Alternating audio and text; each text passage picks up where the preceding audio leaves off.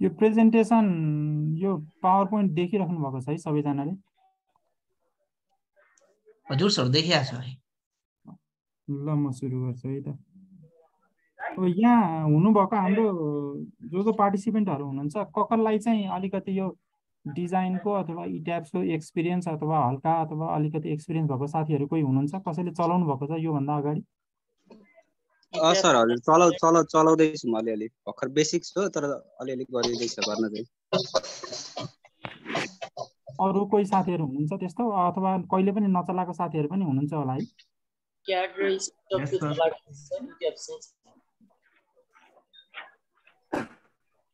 ल हुन्छ म अलिकति स्टार्ट गर्छु है त। सुरुमा चाहिँ अलिकति यो इट्याब्सको थोरै इन्ट्रोडक्सन जस्तो केले के गर्छ त्यो एकचोटि हेरौँ होइन। हजुरहरूले यो एउटा लास्ट नम्बरको जुन पोइन्टमा देख्नुहुन्छ नि यो साई सफ्टवेयर प्रोडक्ट्स भनेर, यो सिएसआई भनेको चाहिँ कम्प्युटर एन्ड स्ट्रक्चर्स भन्ने एउटा कम्पनी हो होइन। अनि यसले चाहिँ अब विभिन्न खालको सफ्टवेयरहरू विभिन्न प्रयोजनको लागि अब युज हुन मिल्ने गरी यो सफ्टवेयरहरू निकाल्छ। जस्तो SAP 2000हरू भयो जुन चाहिँ जेनरल स्ट्रक्चरल एनालाइसिस र डिजाइनहरूमा प्रयोग हुन्छ। एउटा ब्रिजको विशेष गरी ब्रिजको एनालाइसिस र डिजाइनको लागि भनेर सिएसआई ब्रिज भन्ने निकालेको छ यो। अनि यो तेस्रो र चौथो नम्बरमा भएको सफ्टवेयर जुन हामीले यो ट्रेनिङ कोर्समा चाहिँ सिक्छौँ एउटा चाहिँ हाम्रो इट्याब्स हो।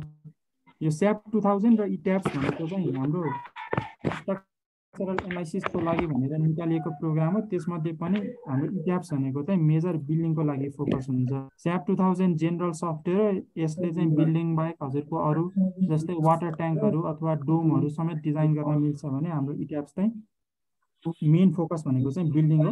र यो सेफ सफ्टवेयर भनेको चाहिँ हाम्रो फ्लोर सिस्टमहरू डिजाइन गर्नको लागि निकालेको सफ्टवेयर हो। यो इट्याब्स र सेफ चाहिँ हामीले यो ट्रेनिङ कोर्समा सिक्ने सफ्टवेयर भयो। यो पर्फर्म 3D भनेर पनि छ। विशेष गरी हाम्रो यो इट्याब सफ्टवेयरमा हामीले गर्ने भनेको चाहिँ तीनटा मुख्य कामहरू हुन्छ। एउटा चाहिँ हाम्रो मोडलिङ हो, अर्को चाहिँ एनालिसिस, अर्को चाहिँ डिजाइन। मोडलिङ यो एउटा सिरियली नै राखेको छु मैले। सुरुमा हामीले गर्ने मोडलिङ हो, त्यो मोडल बनाइसकेपछि एनालाइसिस गर्छौँ र एनालाइसिसबाट आएको रिजल्टहरूलाई युज गरेर चाहिँ हामीले डिजाइनहरू गर्छौँ। मोडलिङ भनेको चाहिँ हामीले अब कुनै पनि रियल फिल्डमा हामीले एउटा बिल्डिङ बनाउनु पर्ने हुन्छ। त्यो बिल्डिङलाई चाहिँ हामीले रियल फिल्डमा जस्तो बन्छ त्यससँग सकेसम्म एकदमै नजिक हुने गरी चाहिँ त्यसलाई मोडल बनाउने हो हाम्रो सफ्टवेयरमा। तपाईँले ठ्याक्कै फिल्डमा जस्तो बनाउनुहुन्छ त्यस्तै मोडल गर्न सकिएला नसकिएला होइन, तर सकेसम्म त्यसको चाहिँ क्लोज भएर हामीले चाहिँ मोडल गर्ने ट्राई गर्नुपर्छ। र त्यो मोडल गर्नलाई चाहिँ हाम्रो इट्याब सफ्टवेयरमा विभिन्न एलिमेन्टहरू भनेर दिएको हुन्छ। जस्तै सेल भन्छ, फ्रेम भन्छ, लिङ्क भन्छ, टेन्डन भन्छ र जोइन्ट अब्जेक्टहरू हुन्छ। यी विभिन्न अब्जेक्टहरू विभिन्न एलिमेन्टहरूलाई एसेम्बली गरेर नै हामीले मोडलिङ गर्ने हो। र त्यो मोडलिङ गरेर चाहिँ हाम्रो एउटा 3D एउटा बिल्डिङ तयार गर्छौँ र त्यो मोडल गरिसकेपछि चाहिँ त्यो मोडललाई चेक गर्छौँ र त्यसपछि एनालाइसिस गर्छौँ। अब एनालाइसिस र डिजाइनमा चाहिँ फरक के हो भने एनालाइसिसमा चाहिँ हामीले यो मोडल गरिसकेपछि हाम्रो जुन फ्रेम भन्छ अथवा जुन स्ट्रक्चर भन्छ त्यसमा चाहिँ आउने अब विभिन्न फोर्सहरू हामीले निकाल्छौँ। जस्तो त्यो अब नर्मल एक्सियल फोर्सदेखि सियर हुनसक्छ अथवा बेन्डिङ मोमेन्टहरू हुनसक्छ होइन। हाम्रो त्यो मोडललाई एनालाइसिस गर्ने भनेकै त्यो हाम्रो बिल्डिङको विभिन्न एलिमेन्टहरूमा आउने फोर्सहरूलाई क्यालकुलेट गर्ने हो। र त्यसरी हामीले एनालाइसिसको लागि चाहिँ अब विभिन्न एनालाइसिस मेथडहरू छ। त्यो एनालाइसिस मेथडहरू पनि यहाँ मैले अलिकति लेखिदिएको छु। जस्तो एउटा हाम्रो रेस्पोन्स स्पेक्ट्रम एनालाइसिस हुन्छ, हाम्रो टाइम हिस्ट्री एनालाइसिसहरू हुन्छ, अर्को चाहिँ हाम्रो स्ट्याटिक एनालाइसिसहरू पनि हुन्छ। यो चाहिँ हामीले आफ्नो रिक्वायरमेन्ट अनुसार चाहिँ एनालाइसिस प्रोसिजरलाई छान्छौँ र त्यो छानिएको एनालाइसिस प्रोसिजरले चाहिँ हाम्रो बिल्डिङलाई एनालाइज गर्छ र त्यो बिल्डिङको विभिन्न एलिमेन्टहरूमा आएको फोर्सहरूलाई चाहिँ रिजल्टको रूपमा आउँछ। र एनालाइसिसको यो सेकेन्ड स्टेपबाट जे आउँछ, जे रिजल्ट आउँछ, जे फोर्सहरू आउँछ त्यो फोर्सहरूलाई चाहिँ हामीले युज गरेर फाइनली चाहिँ डिजाइन गर्ने हो। हामीले डिजाइनमा चाहिँ अब स्टिल फ्रेमहरू डिजाइन गर्न सक्छौँ, कङ्क्रिट फ्रेम डिजाइन गर्न सक्छौँ, स्ल्याबहरू डिजाइन गर्न सक्छौँ होइन। जसरी हामीले एनालाइसिसमा चाहिँ विभिन्न यो एनालाइसिस मेथडहरू छानेका थियौँ त्यसै गरी डिजाइनमा चाहिँ हामीले विभिन्न कोडहरू छान्नुपर्ने हुन्छ। हामीले इन्डियन कोड बेस भएर डिजाइन गर्ने हो कि अथवा युएस कोडहरू अथवा कुनै अरू इन्टरनेसनल डिजाइन कोडहरू एडप्ट गर्ने हो कि यसमा चाहिँ हामीले एउटा पर्टिकुलर कोड छान्छौँ र त्यो कोडको आधारमा हाम्रो स्ट्रक्चरल एलिमेन्टहरूको डिजाइन गर्छौँ। त्यही भएर हाम्रो इट्याब्स चाहिँ it is mainly focused on analysis and design of building systems भनेर बुझ्नु पर्यो। अब यो थोरै मैले इट्याब्स सिस्टमको बारेमा लेखेको छु। यो अब थ्योरी जान्ने भन्दा पनि अब हामीले इट्याब्स चाहिँ प्र्याक्टिस गर्दा गर्दै पनि सिक्ने कुरा हो। इट्याब्सले कसरी मोडल बनाउँछ त, कसरी एनालाइज गर्छ भन्ने कुराहरू चाहिँ अलिकति हो। जसरी अघि नै हामीले कुरा गरियो, इट्याब्सले चाहिँ विभिन्न एलिमेन्टहरूको एसेम्ब्ली गर्ने हो र त्यो एसेम्ब्ली गरेको एलिमेन्टहरूलाई एउटा फाइनली एउटा मोडलको एउटा मूर्त रूप दिएर चाहिँ त्यसलाई चाहिँ एनालाइसिस गर्ने हो। र हाम्रो प्रोग्रामको मोडल चाहिँ अब्जेक्ट बेस्ड हुन्छ। अब्जेक्ट बेस्ड भनेको चाहिँ हामीले विभिन्न अब्जेक्टहरू ड्र गर्छौँ। जस्तो अब जोइन्टहरू ड्र गर्न सक्छौँ होइन, अनि अब हाम्रो बिम र फ्रेमहरू कनेक्सन भएको छ भने त्यो फ्रेम सिस्टमहरू ड्र गर्न सक्छौँ। अथवा हाम्रो जुन यहाँ सेल एलिमेन्ट भनेको छ, सेल एलिमेन्टहरू भनेको चाहिँ हाम्रो एरिया एलिमेन्टहरू हुन्छ नि, जस्तै सियर वालहरू अथवा स्ल्याबहरू, त्यो ड्र गर्न सक्छौँ। हामीले इन्डिभिजुअल अब्जेक्टहरू ड्र गर्ने हो र त्यो अब्जेक्टलाई चाहिँ सफ्टवेयर आफैले रेकग्नाइज गरेर त्यो स्ट्रक्चरल फ्रेम अथवा बिल्डिङको विभिन्न एलिमेन्टहरूमा कन्भर्ट गरिदिन्छ र त्यही एलिमेन्टहरूमा चाहिँ हामीले विभिन्न लोडहरू अप्लाई गरेर चाहिँ त्यसको एनालाइसिस र डिजाइनहरू गरिन्छ। त्यही कुरालाई अलिकति लेन्दी फर्ममा मात्रै लेखिएको। मेन कुरा भनेको चाहिँ हाम्रो त्यही 3टा स्टेपमा जानु पर्यो। सुरुमा चाहिँ हामीले मोडल बनाउँछौँ, त्यसलाई चाहिँ अनि त्यसपछि एनालाइज गर्छौँ र एनालाइसिसबाट आएको रिजल्टहरूलाई चाहिँ युज गरेर हामीले डिजाइन गर्ने हो। र हामीले यो कोर्समा चाहिँ यो 3टै फिचरलाई हेर्छौँ। सुरु मोडलिङबाट गर्छौँ, अनि त्यो मोडललाई चेक गरेर त्यसलाई एनालाइज गरेर स्ट्रक्चरमा आएको विभिन्न फोर्सहरू क्यालकुलेट गर्छौँ र त्यो क्यालकुलेट भएको फोर्सहरूबाट चाहिँ कसरी डिजाइन गर्छौँ, कसरी डिजाइन गर्ने र कुन कुन भ्यालुहरूलाई लिएर चाहिँ डिजाइन गर्ने भनेर सिक्छौँ।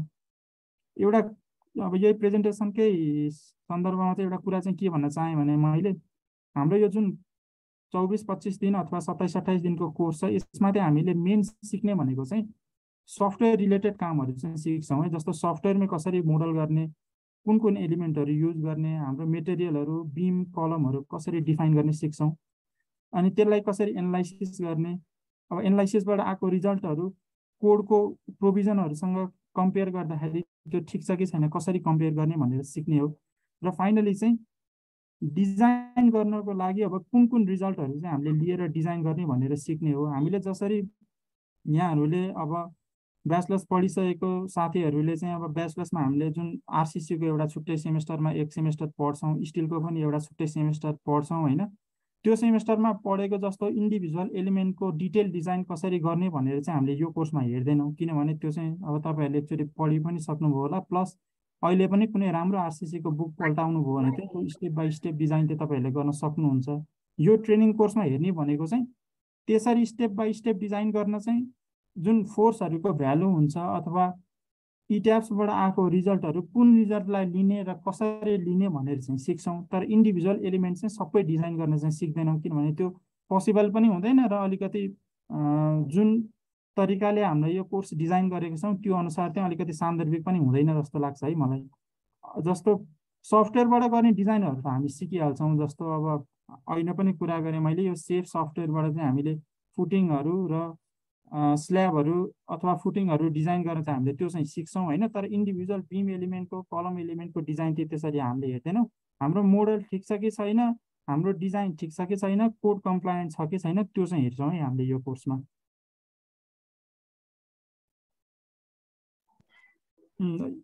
अलिकति यो स्ट्रक्चरल मेम्बरको बारेमा पनि कुरा गर्न चाहेँ मैले। जस्ट किनभने हाम्रो इट्याब्समा सफ्टवेयरमा बनाउने मोडल भनेकै विभिन्न मेम्बरहरूलाई एसेम्ब्ली गरेर त्यसलाई एउटा चाहिँ बिल्डिङको सेप दिने हो। स्ट्रक्चरल मेम्बरहरूमा चाहिँ हामीले विशेष गरी 3टा मेम्बरहरूको चाहिँ यहाँ कुरा गर्छ। जस्तो यदि कुनै एउटा ठुलो एउटा बडी छ र त्यो बडीबाट तपाईँले एउटा क्युब लिने हो, क्युब लिनुभयो र त्यो क्युबको डाइमेन्सन चाहिँ एउटा क्युबिकल एलिमेन्ट लिनुभयो र त्यो क्युबिकल एलिमेन्टको डाइमेन्सन XYZ सबै एक आपसमा लगभग बराबर छ भने त्यसलाई हामीले रेगुलर सोलिड अथवा रेगुलर 3D सलिड भन्छौँ। यसमा चाहिँ हाम्रो सबै जुन XYZ डाइमेन्सनहरू हुन्छ त्यसको अर्डर चाहिँ सेम भएकोले चाहिँ कुनै एउटा डाइमेन्सनलाई अरू 2टा डाइमेन्सनको रेस्पेक्टमा नेग्लेक्ट गर्न मिल्दैन। यसमा चाहिँ त्यसलाई हामीले रेगुलर सलिड भन्छौँ। त्यो रेगुलर सलिडलाई पनि दुई भागमा डिभिजन गरेको देख्न सक्नुहुन्छ। जस्तो एउटा चाहिँ हामीले सर्फेस टाइप अथवा 2D मेम्बरहरू भन्यौँ। 2D मेम्बरमा चाहिँ हाम्रो एउटा डाइमेन्सन चाहिँ बाँकी दुईटा डाइमेन्सनको रेस्पेक्टमा चाहिँ नेग्लेक्ट गर्न मिल्छ। जस्तो यो एउटा सर्फेस टाइप एलिमेन्ट देख्नुभएको छ, यसमा चाहिँ हाम्रो जुन थिकनेस छ टी, त्यो टीको भ्यालु चाहिँ एक्स र वाईको रेस्पेक्टमा एकदम कम भएकोले चाहिँ टीलाई हामीले यो सर्फेस मेम्ब्रेनको एनालाइसिस गर्दाखेरि चाहिँ धेरै जस्तो नेग्लेक्ट गरे हुन्छ। अथवा तपाईँको यो जुन डिरेक्सनमा टी छ त्यो त हाम्रो थिकनेस भनेको चाहिँ यो तलदेखि माथि छ नि, यो डिरेक्सनमा भएको प्रपर्टीहरू चाहिँ कन्स्ट्यान्ट हुन्छ भनेर मान्छौँ। यो जुन डाइमेन्सन त एकदमै कम छ त्यो डाइमेन्सनको अक्रसमा भएको प्रपर्टीहरूलाई चाहिँ कन्स्ट्यान्ट मान्न मिल्ने भएकोले यसलाई चाहिँ हामीले नेग्लेक्ट गरेको भन्छौँ यो डाइमेन्सनलाई। यस्तोलाई चाहिँ हामीले सर्फेस टाइप एलिमेन्ट भन्छौँ। यो सर्फेस टाइप एलिमेन्ट चाहिँ विभिन्न प्रकारको प्लेट सेलहरू, यसको बारेमा चाहिँ हामीले गर्दाखेरि पनि फेरि एकचोटि हेर्छौँ। यो मेम्ब्रेन भने के हो, प्लेट भने के हो, सेल भने के हो। विशेष गरी हाम्रो स्ल्याब र सियर वालहरूलाई चाहिँ यो 2D एलिमेन्टको रूपमा हामीले मोडल गर्छौँ। अनि लास्ट टाइप अफ एलिमेन्ट भनेको चाहिँ हाम्रो लाइन टाइप एलिमेन्ट हुन्छ। लाइन टाइप एलिमेन्टमा चाहिँ तपाईँको कुनै एउटा डाइमेन्सन चाहिँ बाँकी दुईटा डाइमेन्सनको रेस्पेक्टमा एकदमै ठुलो हुन्छ। जस्तो यो फिगरमा हामीले हेऱ्यौँ भने चाहिँ हाम्रो यो एलिमेन्टको लेन्थ चाहिँ यसको ब्रेथ र हाइटको रेस्पेक्टमा चाहिँ लामो छ। यस्तो एलिमेन्ट भनेको चाहिँ हाम्रो बीम एलिमेन्ट हुन्छ र कलम एलिमेन्टहरू हुन्छ। त्यही भएर यस्तो एलिमेन्टहरूमा चाहिँ हामीले जेनरली के गर्छौँ भने यो क्रस सेक्सनहरू चाहिँ लिन्छौँ र यो क्रस सेक्सनलाई चाहिँ डिजाइन गर्छौँ अथवा यो क्रस सेक्सनलाई चाहिँ डिफाइन गर्छौँ। अनि यो विभिन्न यो लेन्थको चाहिँ विभिन्न पोइन्टमा भएको क्रस सेक्सनहरू पनि त्यसै अनुसार नै डिजाइन हुन्छ अथवा त्यसै अनुसार नै मोडल गर्नुपर्छ भनेर हामीले बुझ्छौँ यसमा चाहिँ। यो चाहिँ थोरै अलिकति मैले इट्याब्ससँग बेस्ड भएर चाहिँ विभिन्न टाइपको स्ट्रक्चरल मेम्बरहरू हुन्छ भनेर देखाउन खोजेँ र त्यसै गरी यो राइट साइडमा चाहिँ हामीले अलिकति जुन यो लाइन टाइप एलिमेन्ट भनेर भर्खर डिस्कस गऱ्यौँ त्यो लाइन टाइप एलिमेन्टमा चाहिँ क्रस सेक्सन भने के हो र प्लेन भने के हो भनेर मात्रै देखाउन खोजे हो। तपाईँको यो एउटा इरेगुलर छ र यसको एक्सिस चाहिँ यसरी भइरहेको छ भने यो इरेगुलर एलिमेन्टलाई यो एक्सिससँग परपेन्डिकुलर हुने प्लेनमा चाहिँ हामीले प्रोजेक्ट गऱ्यौँ र त्यही क्रस सेक्सनलाई चाहिँ हामीले पछि डिजाइन गर्छौँ।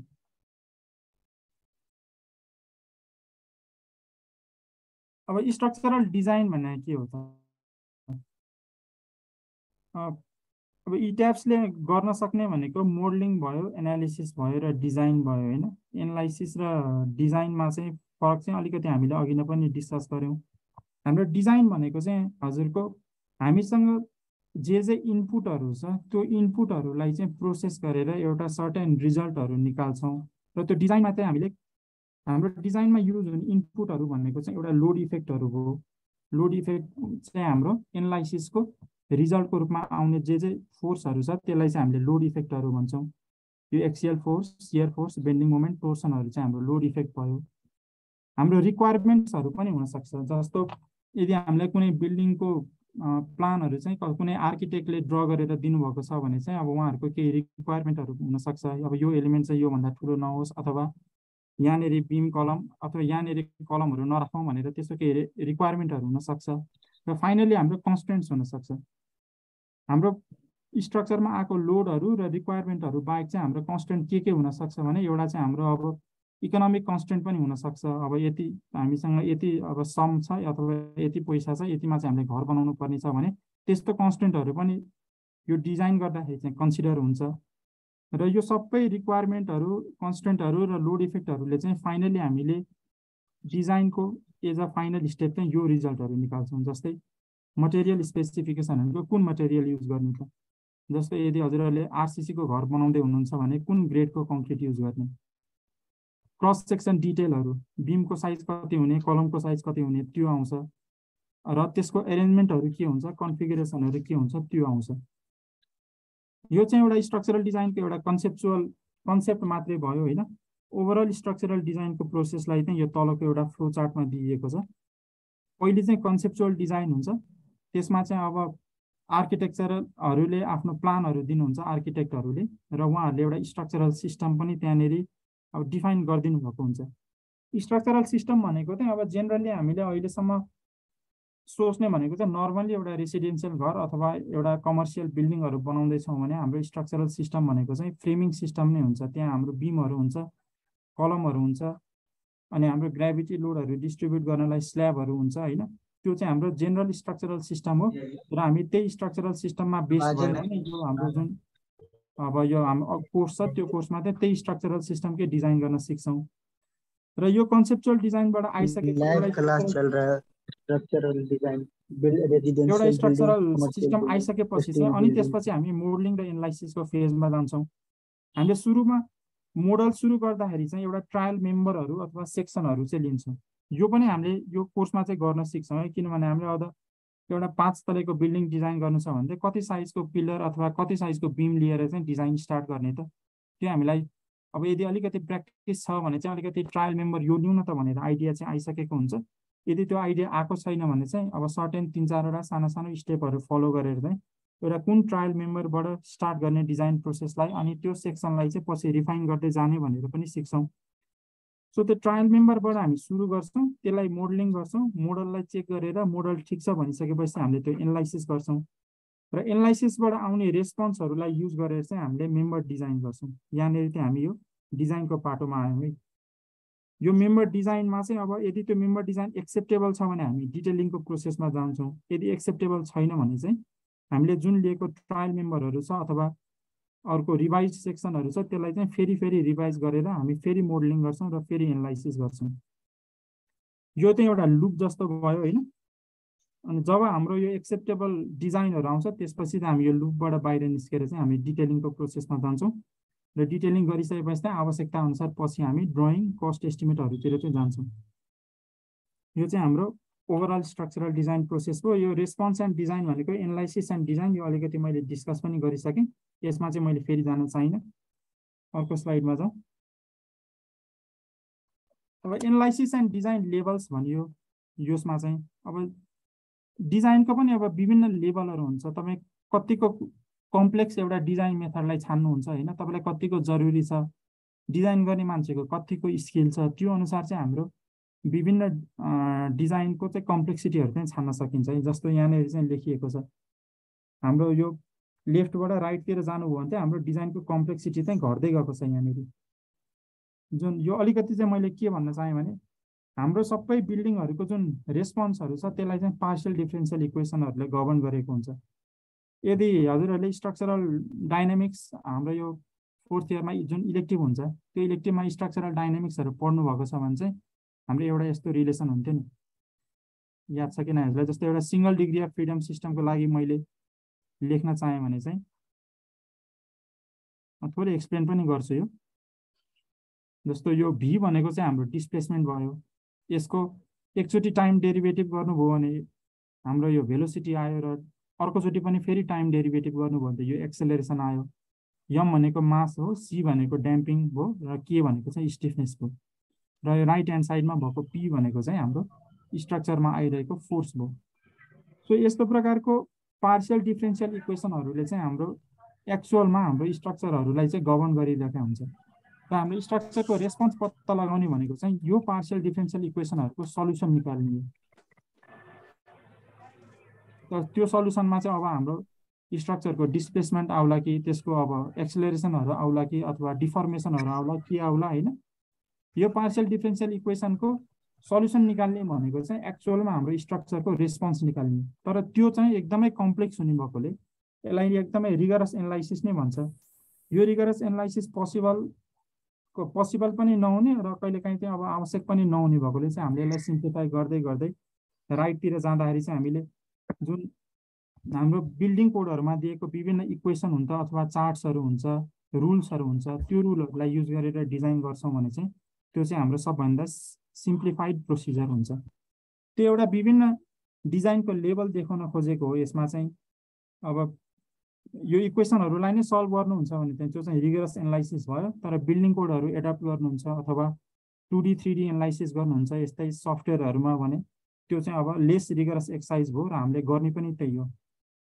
हामीले अब यो यस्तो कोर्सहरू चाहिँ कम्प्लेक्स पनि हुने भएको र हामीलाई आवश्यक पनि नहुने भएकोले चाहिँ यो चाहिँ हामीले सिक्दैन होइन, यो सम्भव पनि हुँदैन। हामीले सिक्ने भनेको चाहिँ एउटा बिल्डिङ कोडमा बेस भएर जुन यो सिम्पलेस्ट तरिकाको डिजाइन छ त्यसमै बेस भएर चाहिँ हामीले सिक्ने हो। यहाँ अलिकति मैले लेखेको छु जस्तो the structural engineers continue to use this analysis and design levels depending on. अब हामीलाई आवश्यक छ कि छैन, हाम्रो स्ट्रक्चर कतिको कम्प्लेक्स छ, यो अलिकति कम्प्लेक्स एनालाइसिस गर्नै पर्ने हो कि, हामीसँग टुल्सहरू के छ, कहिलेकाहीँ अब हामीसँग अलिकति यो सफ्टवेयरहरूको यो रिच नहुन सक्छ, त्यति बेला कसरी गर्ने, डिजाइनरको स्किल छ कि छैन, अथवा हाम्रो प्रोजेक्टलाई आवश्यक छ कि छैन, यो विभिन्न क्राइटेरियाहरूमा चाहिँ बेस भएर चाहिँ हामीले एउटा डिजाइन लेभल छानियो। यसमा चाहिँ हामीले सिम्प्लिफाइड प्रोसिजरहरू नै एडप्ट गरेर चाहिँ डिजाइन गर्छौँ। र फाइनली चाहिँ यो यहाँहरूले सिलेबसमा पनि हेर्नुभयो होला, हामीले चाहिँ विशेष गरी दुईटा एनालाइसिस प्रोसिजरमा फोकस भएर जुन चाहिँ हामीलाई सबभन्दा गर्ने पनि यही प्रोसेसले हो र हामीलाई चाहिने पनि यही प्रोसेसले हो, त्यो दुईटा प्रोसेसमा फोकस भएर चाहिँ हामीले यो ट्रेनिङहरूमा अब एनालाइसिस र डिजाइन गर्न डिजाइन गर्छौँ हामीले चाहिँ।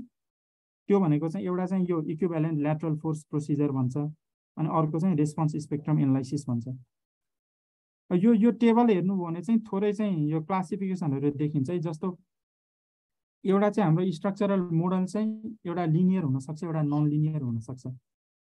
लिनियर भनेको चाहिँ विभिन्न लेभलमा लिनियर हुन्छ, जस्तो एउटा मेटेरियल लेभलमै लिनियर हुनसक्छ, अर्को चाहिँ क्रस सेक्सन लेभलमा लिनियर हुनसक्छ, अथवा एलिमेन्टमा लिनियर हुनसक्छ। लिनियर भनेको चाहिँ कस्तो भने एउटा थोरै यो कुरा गर्न चाहे मैले, एउटा एक्सन भन्ने हुन्छ है, अर्को चाहिँ डिफर्मेसन हुन्छ। जस्तो यदि हाम्रो एक्सन चाहिँ मुभमेन्ट हो भने हाम्रो डिफर्मेसन के हुन्छ, मुभमेन्टले हाम्रो कुनै पनि एलिमेन्टमा अथवा बिल्डिङमा के प्रड्युस गर्छ, रोटेसन प्रड्युस गर्छ नि। त्यो भएर मुभमेन्ट रोटेसन भनेको एउटा एक्सन र डिफर्मेसनको सेट हो। त्यसै गरी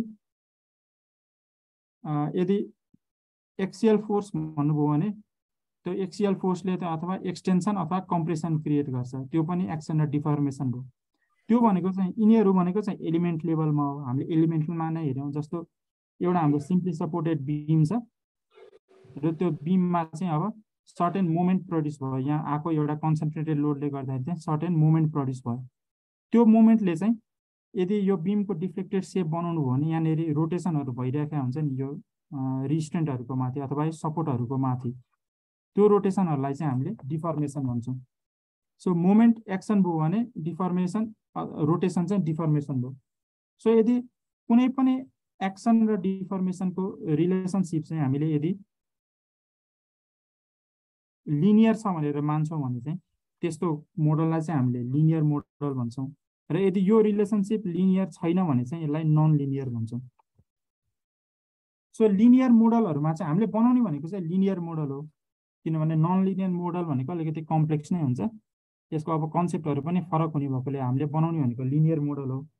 लिनियर मोडलमा चाहिँ हाम्रो जुन यो प्रपर्टीहरू छ, यो modulus of elasticity, area, moment of inertia, length, share modulus, यी सबै कन्स्ट्यान्टहरू चाहिँ फिक्स्ड हुन्छन्, एनालाइसिसको टाइममा चेन्ज हुँदैन।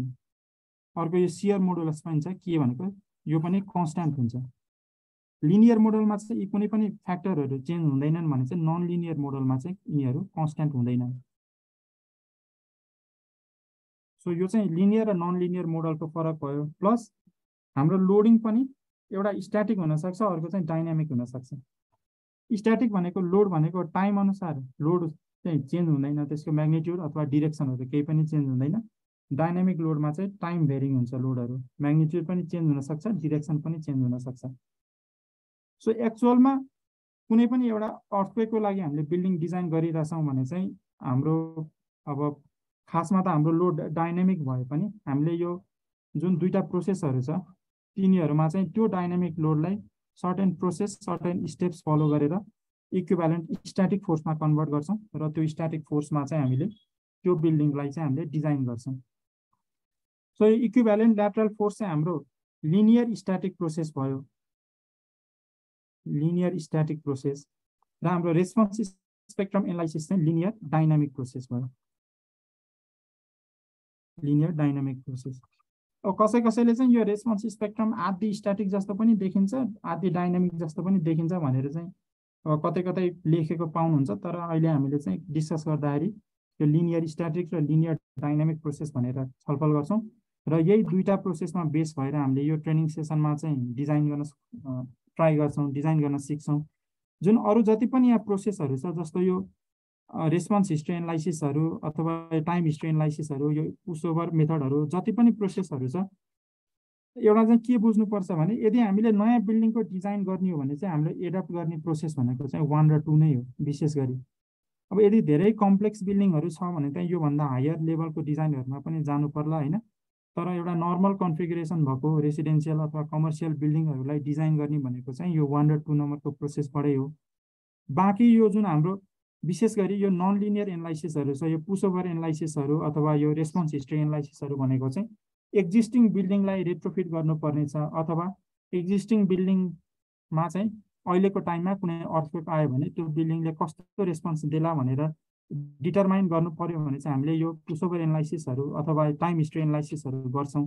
तर नयाँ बिल्डिङै डिजाइन गर्नु छ स्क्रैचबाटै भने चाहिँ हामीले युज गर्ने प्रोसेस भनेको यही 1 र 2 नै हो। र यो प्रोसेसहरू युज गरेर डिजाइन गर्दाखेरि चाहिँ सिलेबसमा पनि लेखेको छ, हामीले विशेष गरी दुईटा कोडहरूमा चाहिँ फोकस गर्छौँ। एउटा IS 1893/2016 यो चाहिँ हाम्रो इन्डियन कोड भयो र नेपाल बिल्डिङ कोड 105 जुन चाहिँ लेटेस्ट 2020मा रिभिजन भएको छ। यो दुईटा कोडमा चाहिँ बेस भएर हामीले डिजाइन गर्न सिक्छौँ। एउटा याद गर्नुपर्ने कुरा चाहिँ के हो भने हाम्रो यो जुन नेपाल बिल्डिङ कोड भनेका छौँ यो चाहिँ हाम्रो कुनै डिजाइन कोड होइन। जसरी हामीले डिजाइन कोड होइन भन्नाले चाहिँ जसरी हामीले IS कोड 456 युज गर्छौँ RCC डिजाइन गर्न अथवा IS कोड 800 युज गर्छौँ स्टिलको डिजाइन गर्न, त्यस्तो डिजाइन गर्नको लागि चाहिँ यो NBC कोड आएको होइन। मेन हामीले यो दुईटा कोडको कम्पेरिजनमा चाहिँ के गर्ने हो भने अर्थक्वेक लोड अप्लाई गर्दाखेरि चाहिँ कसरी अप्लाई गर्ने त त्यो फरक चाहिँ हेर्ने हो है हामीले। जस्तो IS 1893 कोड अनुसार के फ्याक्टरहरू हुन्छ, कसरी अप्लाई गर्ने अर्थक्वेक लोड, र नेपाल बिल्डिङ कोड अनुसार अप्लाई गर्दाखेरि अर्थक्वेक लोड कसरी अप्लाई गर्ने भनेर मेन फरक चाहिँ त्यहाँ हुन्छ। अन्तिममा हामीले अब यो RCC अथवा स्टिल एलिमेन्टहरू डिजाइन गर्नु छ भने चाहिँ यो पर्टिकुलर इन्डियन कोडै युज गर्ने हो। तर अर्थक्वेक लोडको लागि चाहिँ यदि अब यो फरकको लागि चाहिँ हामीले IS कोड पनि हेर्छौँ र NBC कोड पनि हेर्छौँ। यो चाहिँ अलिकति एनालाइसिस प्रोसेसको बारेमा भने र फाइनल्ली चाहिँ यो हाम्रो सिलेबसको बारेमा थोरै छ, यहाँले पाइसक्नु पनि भयो होला। एउटा चाहिँ हाम्रो अब यो रेसिडेन्सियल कमर्सियल भनेर नजाउँ होइन, यहाँ मैले लेख्न चाहिँ लेखेँ अरे। एउटा चाहिँ हामीले RCC बिल्डिङ हेर्छौँ, अर्को चाहिँ हामीले स्टिल बिल्डिङ हेर्छौँ। अब यो मैले 12 दिन भने पनि अलिकति तलमाथि पनि पर्न सक्छ। विशेष गरी चाहिँ हामीले RCC बिल्डिङमा चाहिँ हेर्ने भनेको एउटा 4 to 5 स्टोरी बिल्डिङ हेर्छौँ। त्यो बिल्डिङमा चाहिँ हाम्रो बेसमा चाहिँ म्याट फाउन्डेसन भएको हुन्छ। त्यो म्याट फाउन्डेसन भएपछि त्यहाँनिर बेसमेन्ट वालहरू पनि हुन्छ र एउटा चाहिँ हाम्रो लिफ्टको कोर अथवा सियर वालको कोर पनि हुन्छ र अरू चाहिँ अब हाम्रो जेनरल फिचरहरू भयो। यो फिचर भएको एउटा RCC बिल्डिङको डिजाइन गर्छौँ। त्यसमा हामीले बिल्डिङको डिजाइन इट्याब्समा गर्छौँ भने म्याट फाउन्डेसनको डिजाइन चाहिँ सेफमा गर्छौँ, सेफ सफ्टवेयर।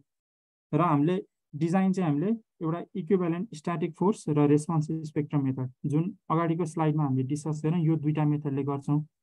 एउटा अर्को सम्झिनुपर्ने कुरा के हो भने अगाडिको स्लाइडमा गए जस्तो यो 2 नम्बरदेखि 3, 4, 5, 6, 7 जुन प्रोसेस युज गरेर डिजाइन गर्ने भए पनि सुरुमा चाहिँ हामीले इक्विभ्यालेन्ट ल्याटरल फोर्स मेथडले चाहिँ डिजाइन गरेकै हुनुपर्छ। यो मेथडले डिजाइन नगरिकन चाहिँ अरू स्टेपमा हामीले चाहिँ जान सकिँदैन।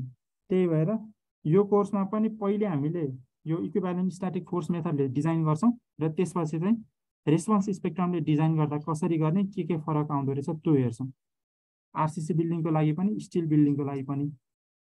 स्टिल बिल्डिङको लागि चाहिँ एउटा 2 to 3 स्टोरीको एउटा स्टिल बिल्डिङ हेर्छौँ हामीले। त्यसको रुफमा चाहिँ अब रुफ क्रस हुन्छ। अब एनालाइसिस र डिजाइन हामीले इट्याब्सबाटै गर्छौँ स्टिल बिल्डिङको पनि। फरक चाहिँ मेन के हुन्छ भने हजुरको RCC बिल्डिङ र स्टिल बिल्डिङमा RCC बिल्डिङमा चाहिँ हाम्रो अर्थक्वेक लोडहरू प्राइमरी बनिदिन्छ भने हाम्रो स्टिल बिल्डिङहरूमा चाहिँ विन्ड लोड अलिकति इम्पोर्टेन्ट हुन्छ। त्यही भएर एउटा अथवा दुईटा क्लासमा छुट्टै हामीले विन्ड लोड चाहिँ कसरी अप्लाई गर्ने भनेर त्यो डिटेलमा सिक्छौँ। अनि फाइनली चाहिँ अर्को इम्पोर्टेन्ट फ्याक्टर भनेको स्टिल बिल्डिङमा चाहिँ बिल्डिङ मात्र डिजाइन गरेर भएन, अब हामीले कनेक्सनहरू पनि डिजाइन गर्नुपर्ने हुन्छ। जस्तो बिम र कलमको कनेक्सन हुनसक्छ अथवा प्राइमरी बिम र सेकेन्डरी बिमको कनेक्सन हुनसक्छ अथवा हाम्रो अब फुटिङकै डिजाइन हुनसक्छ, बेस प्लेटहरूको डिजाइन हुनसक्छ, त्यो कनेक्सनको डिजाइनहरू चाहिँ इम्पोर्टेन्ट हुन्छ। र हाम्रो कनेक्सनको डिजाइन चाहिँ यो आइडिया स्ट्याटिका नाम गरेको सफ्टवेयरबाट गर्छौँ। जेनरली अब यसरी ट्रेनरहरूले ट्रेनिङ दिँदाखेरि चाहिँ हाम्रो अहिले अलिकति युजमा भएको भनेको चाहिँ ऱ्याम कनेक्सन हो, कनेक्सन डिजाइन गर्न। अनि कसैले यो प्रोकन भन्ने पनि युज गर्नुहुन्छ। तर मैले चाहिँ अब डिजाइन गर्दाखेरि अलिकति यो आइडिया स्ट्याटिका युजर फ्रेन्डली पनि लागेको र अलिकति जे होस् रिजल्टहरूलाई भिजुअलाइज गर्न चाहिँ एकदमै सजिलो हुने भएकोले कनेक्सनहरूमा जस्तो आइरहेको फोर्समा चाहिँ कनेक्सनहरू कसरी डिफर्म हुन्छ, कहाँनिर स्ट्रेसहरू धेरै पर्छ, बोल्टहरू कसरी डिजाइन गर्ने भनेर यो सफ्टवेयर चाहिँ अलिकति बढी युजर फ्रेन्डली लागेकोले चाहिँ मैले यो सफ्टवेयर इन्ट्रोड्युस गर्न चाहेँ। सायद अरू कसैले पनि यो सफ्टवेयरबाट चाहिँ गराउनुहुन्छ जस्तो लागेको छैन, तर यो चाहिँ एकदमै सजिलो सफ्टवेयर पनि छ र एकदमै युजफुल पनि भएकोले चाहिँ कनेक्सन डिजाइन हामीले यो आइडिया स्ट्याटिका सफ्टवेयरबाट गर्छौँ। र यसमा पनि हामीले गर्ने भनेको यो दुइटै हो, स्ट्याटिक फोर्स अप्रोच र रेस्पोन्स स्पेक्ट्रम मेथड नै हो। यहाँ अलिकति मैले यो प्लान चाहिँ राखिदिएँ। जस्तो हाम्रो स्टिल स्ट्रक्चर चाहिँ अलिकति यस्तो हुन्छ, अब थोरै अलिकति तलमाथि पर्ला, तर जेनरली हाम्रो प्लान चाहिँ यस्तो छ। यहाँ हाम्रो विड्थ चाहिँ टोटल 31 फिटको एउटा बिल्डिङ छ र लेन्थ चाहिँ 107 फिटको बिल्डिङ छ। अनि यो एरियामा चाहिँ हाम्रो एउटा स्टेयर केस आउँछ र अरू रुमहरू चाहिँ यसरी डिभिजन गरिएको छ। माथि चाहिँ हाम्रो रुफ ट्रस चाहिँ यस्तो रुफ ट्रस आउँछ, एकातिर मात्रै स्लोप भएको। यो हाम्रो स्टिल स्ट्रक्चरको जेनरल प्लान हो र यस्तै लगभग यही फ्लोर प्लान भएको चाहिँ 2 to 3 स्टोरी बिल्डिङ चाहिँ हामीले स्टिल स्ट्रक्चरमा डिजाइन गर्छौँ भने यो आरसिसी स्ट्रक्चरको चाहिँ एउटा यहाँ जस्तो हाम्रो यो यदि फाउन्डेसन भयो भने चाहिँ 1 2 3 4 5 यो हाम्रो ग्राउन्ड फ्लोर अथवा basement plus 5 floor, basement plus 5 फ्लोरको एउटा आरसिसी बिल्डिङ डिजाइन गर्छौँ। यहाँ माथि एउटा स्टेयर केस कभर पनि छ र यसको एउटा कुनै एउटा फ्लोरको प्लान यहाँनिर राखेको छु मैले। यसको टोटल विड्थ चाहिँ लगभग यो कति 40-45 फिट जति होला र यसको टोटल लेन्थ चाहिँ हाम्रो लगभग 77 फिटको छ। यहाँनिर हेर्नुभयो भने यहाँ एउटा स्टेयर केस छ र हाम्रो लिफ्ट चाहिँ यहीँनिर छ। अनि यहाँ बेसमेन्ट जाने बाटो भनेर देखाएको छ, सायद यो चाहिँ हाम्रो ग्राउन्ड फ्लोरको प्लान हुनसक्छ। तर यस्तै प्रकारको एउटा चाहिँ प्लान चाहिँ यहाँ मैले राखिदिएको छु र टोटल चाहिँ हामीले बेसमेन्ट प्लस 5 स्टोरीको लागि भनेर डिजाइन गर्छौँ।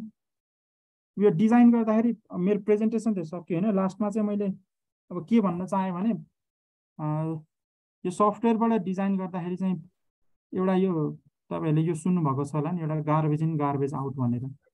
यदि मोडल सही तरिकाले गर्न जानिएन, मोडल चेक गर्न जानिएन भने रिजल्ट त आउँछ, तर त्यो पनि एउटा गार्बेजको रूपमा आउँछ क्या। यदि तपाईँले मोडलै सही गर्न जान्नुभएको छैन भने चाहिँ आफूसँग आएको रिजल्ट चाहिँ सही हो कि गलत हो त्यो चाहिँ अलिकति चेक गर्नै गाह्रो हुन्छ। त्यही भएर विशेष गरी हामीले ख्याल पुर्याउनु पर्ने भनेको चाहिँ सानसानो फिचरहरूमा पनि कहिलेकाहीँ ख्याल पुर्याउनु पर्ने हुन्छ त्यहाँनिर। अब चेक त गर्न सकिन्छ मोडल, त्यही पनि अब आफूलाई यो ठाउँमा गल्ती हुन्छ यो अथवा यो ठाउँमा यसरी गर्ने भनेर थाहा भयो भने चाहिँ सफ्टवेयरमा गर्न सजिलो हुन्छ। नत्र तपाईँले गलत इनपुट दिनुभयो भने सफ्टवेयरले गलत नै आउटपुट दिन्छ। र यो हामीले चाहिँ लगभग अब 24-25 दिन भनेको चाहिँ लगभग 1 महिना नै हुन्छ। 1 महिनाको कोर्समा चाहिँ यो मोडलिङ मात्रै गर्न नभएर कि अब यदि मोडलिङ गर्दा गर्दै कुनै एउटा नयाँ कन्सेप्ट आयो अथवा जान्नुपर्ने कुरा आयो भने चाहिँ त्यसको थ्योरिटिकल बेसिस के हो अथवा त्यो कन्सेप्ट के हो डिटेलमा त होइन, तर छोटकरीमा चाहिँ मैले त्यो भन्न ट्राई गर्नेछु होइन। अब यति नै हो। अब यो अलिकति फरक तरिकाले डिजाइन गरिएको छ, जसरी अरूले अब दिनुहुन्छ ट्रेनिङहरू त्योभन्दा अलिकति फरक प्रकारले चाहिँ गर्ने कोसिस गरेका छौँ होइन।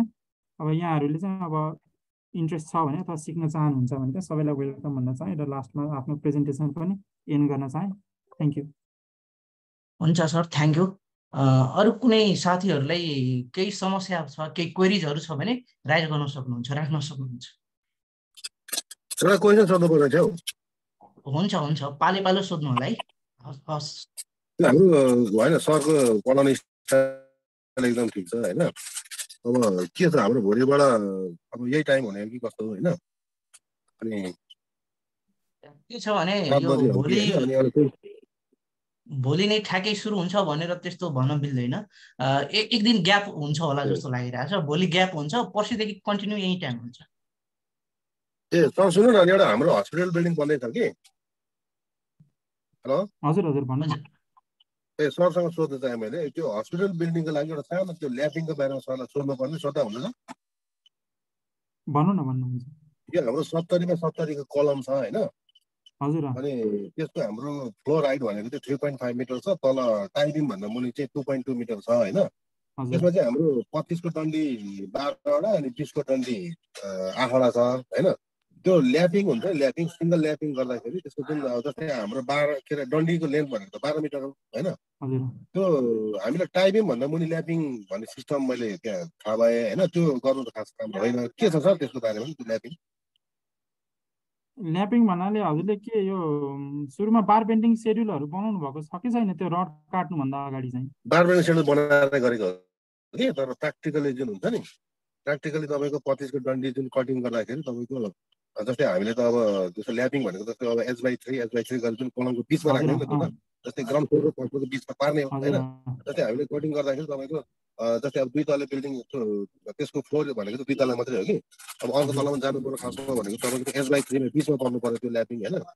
अनि त्यो 45 डिग्री गर्ने छँदैछ तर जुन हामीले कटिङ डन्डी वेस्ट नजाने हिसाबले गर्दाखेरि चाहिँ हैन त्यसलाई चाहिँ त्यसको कुनै एउटा उ छ कि भन्ने हिसाबले नि जस्तै अब हुन्छ नि अब फ्लोर हाइट अलिकति बढी छ हैन 3.5 मिटर छ मुनि 2.2 मिटर छ हामीले अब 7 मिटर र 5 मिटरको दरले काट्यो भने तपाईँको 2 पिस भयो नि त हैन अब त्यो 7 मिटरको तल डेभलपमेन्ट लेन्थ गरेर गर्दाखेरि त्यसको माथिसम्म आउँछ त्यो हैन लगभग त्यो ग्राउन्ड फ्लोरको बिचमा आइपुग्यो अनि त्यो 5 मिटरलाई पनि माथि युज हुने हो हैन तर त्यसको कुनै स्ट्याटिक आइडियाहरू के छ कि भनेर सर त्यो काट्नु भएको डन्डी अरू कतै युज गर्न मिल्दैन र वेस्टै जाने हो र होइन वेस्ट जाँदैन कि जस्तै लगभग 50 सेन्टि 1 मिटर जति त कुनै गर्दा वेस्ट जान्छ हैन तर यो डन्डी पनि तपाईँको म्यानुफ्याक्चर भन्दाखेरि 25 को चाहिँ ठ्याक्क 12 मिटर आउने रहेछ हैन कुनै पनि अब 20 सेन्टि जति कम हुने रहेछ 11-17 जति हुन सक्छ हैन तर मैले मेन सोध्न आएको चाहिँ त्यो जुन ल्यापिङ हुन्छ ल्यापिङको जुन डिजाइनमा हुन्छ नि जस्तै कुन ठाउँमा चाहिँ ल्यापिङ गर्ने हैन जस्तै अब भने एउटा हुन्छ नि त्यो अब फ्लोरमा त्यसको बारेमा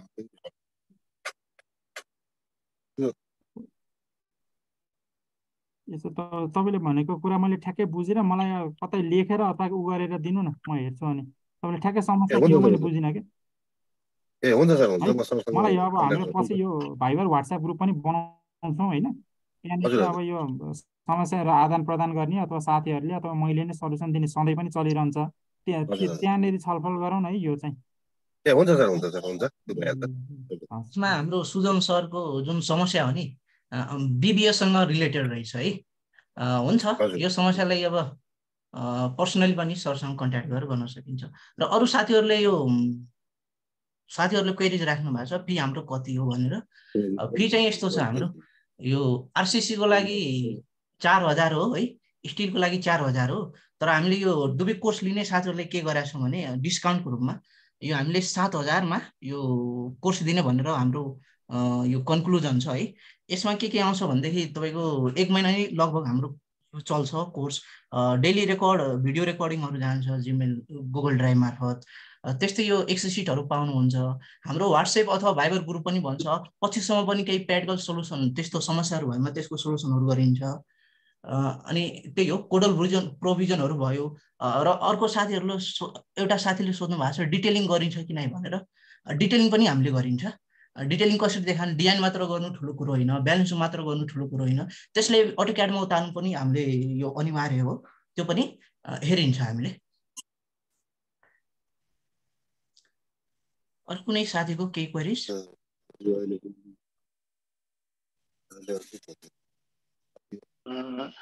यदि सफ्टवेयर राख्नु पर्यो भने चाहिँ मेरो ल्यापटपमा चाहिँ सफ्टवेयर छैन हैन त्यसको लागि के कहाँबाट राख्ने अथवा के बोले सफ्टवेयर यस्तो छ सफ्टवेयर चाहिँ यस्तो छ भोलि चाहिँ हाम्रो ग्याप नै हुनेछ है भोलि चाहिँ अरू साथीहरूले माइक अफ गर्नु होला है जस्तो सफ्टवेयरको बारेमा के छ भने हाम्रो एक दिन ग्याप हुन्छ है भोलि एक दिन ग्याप हुन्छ त्यो रजिस्ट्रेसनको लागि एक दिन ग्याप गरिन्छ पर्सिदेखि हाम्रो यही टाइममा कन्टिन्यू क्लास हुन्छ र भोलि नै जस्तो सफ्टवेयर इन्स्टलेसनको जुन काम छ नि हामीले एनी डेस्कबाट सपोर्ट गरिदिन्छौँ है सबै साथीहरूलाई यो इन्स्टलेसन गरिदिने जिम्मा चाहिँ हाम्रो हो त्यो चाहिँ हामीले गरिदिन्छौँ त्यो एनी डेस्कबाट अनि के तपाईको इन्स्टिट्युटमा आउनु पर्ने हो कि कस्तो आउनु पर्दैन त्यो एनी डेस्कबाट हुन्छ एनी डेस्कबाट हुन्छ तपाईले नेट कनेक्ट गर्नु पर्यो र एनी डेस्क भने त्यो डाउनलोड गर्नुपर्छ कोड सेयर गर्नुपर्छ हामी चाहिँ यहीँबाट बसेर इन्स्टल गर्न सकिन्छ त्यहाँ। र तर त्यो इन्स्टल गर्नुभन्दा पहिला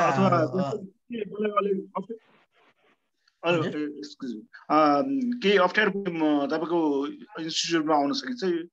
सकिन्छ। हाम्रो इन्स्टिट्युट बागबजारमा छ है। बागबजारमा छ, एनसीसी ब्याङ्कको जस्ट अपोजिट। कुन चाहिँ भन्नु? सरी, बागबजार एनसीसी ब्याङ्क भन्ने छ। एनसीसी ब्याङ्क र एभरेस्ट ब्याङ्कको एटिएम छ, त्यसको जस्ट अपोजिटमा छ हाम्रो इन्स्टिट्युट। Okay okay. अनि लोकेसन पनि एक्चुअली ट्र्याक गरिदिनु हुन्छ। एकचोटि हजुरले मेसेज गर्नु होला है, यही हाम्रो जुन नम्बर छ नि त्यसमा मेसेज गर्नु होला, व्हाट्सएप अथवा भाइबरमा। मैले लोकेसन हजुरलाई सेन्ड गरिदिन्छु है।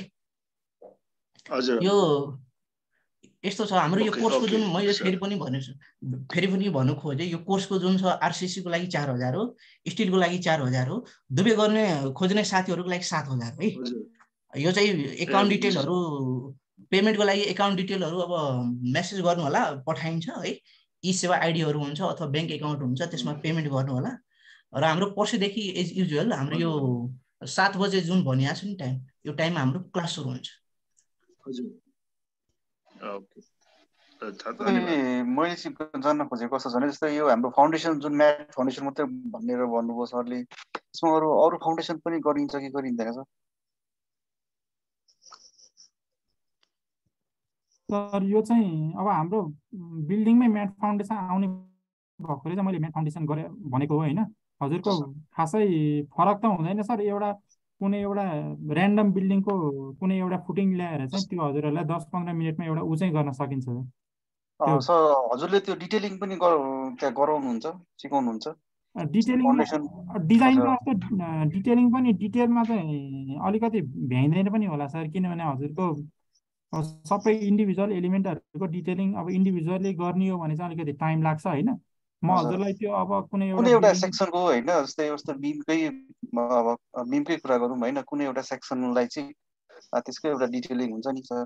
हुन्छ सर। म चाहिँ त्यो जस्तो कुनै एउटा बिल्डिङको राम्ररी तयार भइसकेको डिटेलिङको अटोक्याडहरू यो डायग्रामहरू ल्याएर चाहिँ अब त्यसबाट चाहिँ डेमोन्स्ट्रेट गरेर गर्दाखेरि चाहिँ अझ सजिलो होला।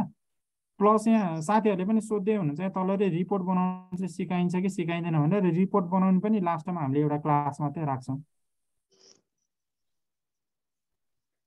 रिपोर्ट त ठिकै छ सर, मलाई मेन भनेको चाहिँ प्रब्लम चाहिँ डिटेलिङमा छ सर, अरू त त्यस्तै हो। हुन्छ सर, होइन डिटेलिङ पनि हेरौँला। यस्तो छ डिटेलिङको पार्ट मैले पनि हेर्छु है। जस्तो सरले एनालाइसिस गराउनुहुन्छ, डिजाइन गराउनुहुन्छ, उहाँको तर्फबाट जे छ सब हेर्नुहुन्छ। डिटेलिङको पार्ट पनि हेरिदिनुहुन्छ उहाँले। र अरू जुन डिटेलमै जस्तो अटोक्याड खोलेर चलाउने त्यस्तोहरू छ भने मैले हेरिदिउँला है। 1-2 दिनको लागि त्यसको लागि राखिन्छ लास्टमा है। त्यसको लागि डिटेलिङको लागि आतिर्नु पर्दैन है। ओके। अरू कोही साथीहरू केही छ क्वेरिज? कस्तो हुन्छ यो अनलाइन भन्दा अफलाइन अथवा फिजिकल्ली चाहिँ गर्न सकिन्छ कि सर? यस्तो यो चाहिँ फिजिकली पोसिबल छैन। कस्तो भने अब जब होल्डर मान्छे है अफिस जानुपर्छ है, त्यही भएर सरले भ्याउनुहुन्न। समस्या चाहिँ त्यो। खासै फिजिकल्ली गरेर चाहिँ मोर इफेक्टिभली होला अथवा इम्पोर्टेन्ट सोध्नु सकेको चाहिँ क्लियर होला भन्ने लागेको छ मलाई। त्यस्तो होइन, त्यो अलि एकदमै फरक गर्ने गरी पनि गर्दैनौँ होइन हामीले। जस्तो अब फिजिकल्ली बस्दाखेरि चाहिँ सबै बुझिने, अनलाइन गर्दाखेरि चाहिँ अब सरले चाँडो लग्ने हो कि अथवा चाँडो पढाउने हो कि यो नबुझेको कुरा पनि सोध्न नपाइने हो कि भन्ने चाहिँ हुँदैन होइन। हजुरको सकेसम्म अब सबै भएको अब कन्फ्युजनहरूलाई अथवा सोध्नुपर्ने कुरालाई चाहिँ हामीले त्यो बाइपास नगरिकन नै गर्छौँ। त्यस्तो फरक त नपर्ला सर। कुनै कस्तो हुन्छ सर एक्सप्रेस गर्न नसक्ने पनि हुन्छ होइन। अब यो अनलाइनमा अब फिजिकल्ली चाहिँ बुझाउन सक्ने हुन्छ नि त। यस्तो प्रब्लम आयो भनेर ठ्याक्कै भन्नु सक्दैन त अनलाइनमा। त्यो हजुर त्यस्तै आयो भने चाहिँ अब त्यो नआउला होइन। सकेसम्म आयो भने चाहिँ अब कहिलेकाहीँ हजुरले पनि स्क्रिन सेयर गर्नु होला अनि हजुरले अब यसरी गर्ने भनेर हामीले पनि छलफल गरौँला होइन। त्यस्तै अब ठुलै समस्या आइपर्यो भने चाहिँ आएपछि हेरौँला नि। जस्तो कोही साथीहरूले धेरै समस्या त्यस्तै भइदियो भने हामीले स्क्रिन सेयर गर्न लगाएर पनि गाइड गरिदिन्छौँ है। र अर्को कुरा हाम्रो WhatsApp ग्रुपहरू पनि बन्छ, त्यसमा पनि कुरा राख्न सक्नुहुन्छ। र अर्को के हुन्छ भने तरिका जुन छ नि, हामीले मोबाइलबाट कनेक्ट हुने र ल्यापटप ठ्याक्कै खोलेर बस्ने, त्यसरी गर्दा पनि मिल्छ। ल्यापटपमा गर्ने, मोबाइलमा हेर्ने, त्यसरी पनि गर्ने र समस्या आएमा हामीले स्क्रिन सेयर पनि गर्न सकिन्छ। अनि यदि त्यो हुन्छ नि होइन त फिजिकल्ली चाहिँ भेटेर चाहिँ गर्न सकिन्छ, त्यो पनि पोसिबल छ। सर फिजिकली फिज कति हो सर? फिजिकल पढ्दाखेरि अनलाइनमा बेस्ट फिजिकल हुन्थ्यो होला। हाम्रो लागि हाम्रो फिजिकल छैन सर है, व्यस्तताको कारण फिजिकल अहिले हाल्दै छैन। यो एउटा टाइम निकालेर चाहिँ गर्न सकिन्छ कि सकिँदैन, अथवा फिजिकल्ली अथवा हामीले यदि अनलाइन क्लास पढ्यो भने सर पछि हामीलाई के समस्या पर्यो, कोर्स सिधेपछि साइडमा के समस्या पर्यो उता फेरि हामीले कहाँ गरेर सोध्नु सर? हेर्नुहोस्, यस्तो यसरी गर्नु सकिन्छ। हाम्रो WhatsApp ग्रुप बन्छ, लाइफ टाइमको लागि हुन्छ है त्यो ग्रुप, र त्यसमा सरको नम्बर पनि सेयर गरिन्छ पछि है। र त्यसमा कुराहरू पनि राख्न सक्नुहुन्छ, सरले इन्डिभिजुअल फोन पनि गरेर है त्यसरी कन्सल्ट गर्न सकिन्छ। त्यसमा हाम्रो सिलेबसमै कुराले तोकेर भनिएको छ, जस्तो पछिसम्म पनि कुनै प्र्याक्टिकल समस्या भएमा यो कन्ट्याक्टमा बस्न सकिन्छ भनेर त्यो त उल्लेख नै छ हाम्रो सिलेबसमा। होइन, यहाँ अब पार्टिसिपेन्टहरूले पनि सिक्ने, अब कुनै कुरा अब मलाई पनि आउँदैन, अब धेरै कुरा नै मलाई पनि नआउन सक्छ। अब मैले पनि यहाँबाट केही समस्या राख्नुभयो र मलाई पनि नआउने रहेछ भने अझ एक्सपिरियन्स सरहरूलाई सोधेर पनि त्यो एउटा सल्युसन त निकाल्न सकिन्छ। हामी अब त्यो भाइबर ग्रुप अथवा WhatsApp ग्रुपमा सधैँको लागि नै हुने हो। अब सिक्ने नै हो हामीले भनेको, त्यो सिक्ने कुरामा चाहिँ अब आफूले नजाने अर्कोलाई सोधेर सिक्ने हो, त्यसको लागि चाहिँ समस्या हुँदैन। Okay sir, thank you.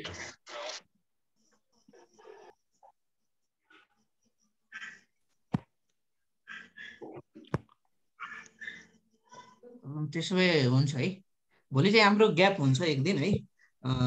Interested अब पार्टिसिपेन्ट्स साथीहरूले अब हाम्रो जुन नम्बर उल्लेख छ नि ब्यानरमा, त्यो नम्बरमा फोन गरेर अब डिटेल्सहरू लिन सक्नुहुन्छ र रेजिस्ट्रेसन गर्न सक्नुहुन्छ। भोलि चाहिँ हाम्रो फिक्स 7 बजे क्लास स्टार्ट हुन्छ र हरेक दिनको क्लास रेकर्डिङहरू हुन्छ। त्यो चाहिँ हरेक दिन डे बाई डे हाम्रो गुगल ड्राइभ लिङ्क मार्फत सेयर हुन्छ, WhatsApp ग्रुपहरू बन्छ, भाइबर ग्रुप बन्छ र एक्सेल सिटहरू जति पनि स्टडी मेटेरियलहरू हुन्छ त्यो चाहिँ हाम्रो मेल मार्फत नै जानेछ। र क्लासको पर डे कति आवर हुन्छ?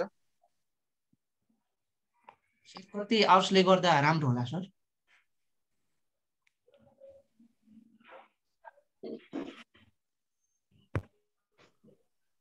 वान आवर ठिक्क पनि होला सर, किनभने अब धेरै लामो बस्दा पनि कसैलाई अब बोरिङ पनि लाग्न सक्छ होइन। 1 आवर चाहिँ ठिक्क हुन्छ। अब त्यसमा कहिलेकाहीँ अब 10-15 मिनट एक्स्ट्रा पनि जाला होइन। अब कहिलेकाहीँ कुनै टपिक चाहिँ ल आजै सकाउन भन्ने पनि हुनसक्छ, त्यो बेला अब एक्स्ट्रा टाइम पनि जाला, नभए चाहिँ 1 आवर चाहिँ मिनिमम हुन्छ। जस्तो आज पढ्नुभयो है, केही समस्या परेमा अब 10-15 मिनटको लागि हाम्रो यो समस्या के हो, समस्या त्यसको डिस्कस गरिन्छ, त्यसपछि क्लास स्टार्ट गरिन्छ। अलिकति अब 1 घन्टा भनेपछि पनि कस्तो हो भने फ्लक्चुएसन हुनसक्छ अलिकति है। ल हुन्छ, त्यसो भए हाम्रो सबै साथीहरूले चाहिँ यसो लाग्दाखेरि चाहिँ अफलाइन नै क्लास प्रिफर गर्नु, हजुरहरूले मिल्छ भने अफलाइन क्लास एकचोटि मिलाइदिनु न त बेलुकातिर। आखिर सर बिहान सरको ड्युटी पनि 10 to 5 अथवा 10 to 4 होला होइन। बेलुका अथवा मर्निङ टाइममा क्लास राखिदिनु नि त 1 आवर जति। त्यस्तो छ। किनभने अनलाइनबाट चाहिँ कस्तो छ भने तपाईँलाई अलिकति नेटवर्क प्रब्लमहरू राम्रो नसुन्ने होइन, अब धेरै त्यस्तो प्रब्लमहरू आइदिन्छ नि त। कतिको कस्तो हुन्छ भने अलिकति अब अघि उहाँ सरले भने जस्तै अब एक्सप्रेस गर्ने हुन्छ नि, त्यो अलिकति अप्ठ्यारो होला उहाँहरूलाई पनि होइन, त्यस्तो हुनसक्छ। त्यही भएर अफलाइन भइदियो भने धेरै राम्रो कि। यस्तो हुन्छ हजुर, त तपाईँले अफलाइन डिमान्ड गर्नुभयो, तर हामीले यो फिजिकल क्लास गराउनु भए हाम्रो ब्यानरमै हुन्थ्यो नि त, फिजिकल वर्कसप भनेर हुन्थ्यो। कस्तो भने फिजिकल हाम्रो यो फिजिबल चाहिँ छैन कस्तो है। भने अलिकति हामीले एउटा क्वेरी राखेको होइन, अब अफलाइन नै हुनै पर्छ भन्ने पनि छैन होइन। ठिक छ, अब हजुरले तपाईँहरूले विचार सक्नुहुन्छ, राख्नुभयो। तपाईँहरूले जुन अब त्यो जस्तै हामीलाई चाहिँ इफेक्टिभ चाहिँ अब त्यही हो, फिजिकल के अरे फिजिकल क्लास नै सुइटेबल हुन्छ एउटा मेजोरिटीमा सबैले भने अनुसार। मलाई पनि त्यही लाग्यो हो साथीको। त्यही त मैले पनि पहिला पढेको सर होइन अनलाइन क्लास। त्यहाँबाट होइन मैले हामीले पढिसकेँ होइन त्यो चाहिँ इट्याब पढिसकेँ तर अनलाइन पढ्ने बेला मेरो त्यहाँबाट त्यतिकै वेस्ट अफ टाइम जस्तो भयो सर त्यो फिजिकल बेस्ट हुन्छ जस्तो लागेको थियो अफलाइन नै होइन कस्तो भने अब हजुरहरूले अब कसरी एरेन्ज गरिदिनु सक्नुहुन्न होइन सरको पनि के कस्तो छ बरु एक हप्ता पछाडि नै जम्ला होइन त्यसमा समस्या भएन अफलाइन भयो त धेरै बेस्ट हुन्छ हामीलाई बेस्ट हुन्छ कस्तो भने नि यो अफलाइन चाहिँ यो पोसिबल हुँदैन जस्तो लाग्छ मलाई है र यसमा कस्तो भने नि यो क्लास मात्र गर्नु ठुलो कुरो होइन कि अब जस्तो आज क्लास गर्नुभयो त्यसको भिडियो आयो अब त्यो भिडियोलाई हेरेर एकदम अभ्यास गरिहाल्नुपर्छ कि अभ्यास नगर्ने बानीले पनि समस्या होइन हुन्छ है यस्तो कस्तो छ भने तपाईँलाई अनलाइनमा बस्दाखेरि भिडियो त हेऱ्यो फेरि एकछिनमा दिमागमा के आउँछ फेसबुक जान्छ कता के जान्छ होइन त्यो एउटा त्यो प्रब्लमहरू भइदिन्छ कि हुन्छ सागरजी तपाईँको कुरालाई अब सकेसम्म कन्सिडर गरिन्छ है तपाईँलाई मैले यो पर्सनली यसको बारेमा म भन्छु है ल अरू केही अरू क्वेरिजहरू छ साथीहरूको यो हाम्रो ट्रेनिङ सम्बन्धी एनालिसिस सम्बन्धी सक्दो चाहिँ अफलाइन गरिदिनु परेछ बरु फीहरू चाहिँ कन्सिडर कसरी हुन्छ तपाईँहरूले त्यो पनि समस्या हुनसक्छ बढाउँदा पनि त्यस्तो कुनै फरक परेन अफलाइन भयो भने चाहिँ इफेक्टिभ तर यस्तो हेर्नु न भेली बाहिरबाट हुने साथीहरूले एकजना कमेन्ट पनि गर्नुभएको छ भेली बाहिरबाट हुने साथीहरूले त अब कसरी मिल्छ नि त्यो पनि हेर्नु पर्यो यसलाई त दुईटा ग्रुप गर्ने नि एउटा फिजिकल एउटा अनलाइन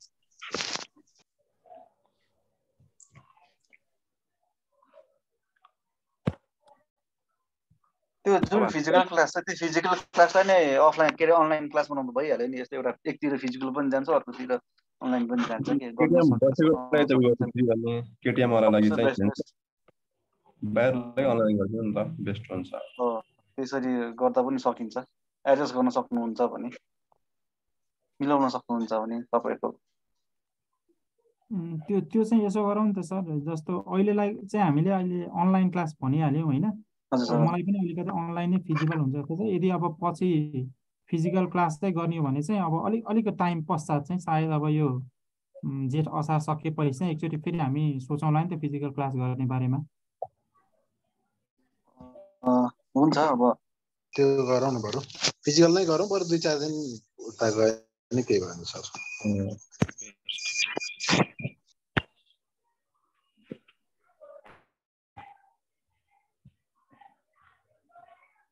सर अब आजको सकेको भए चाहिँ अब एन्ड गर्ने कि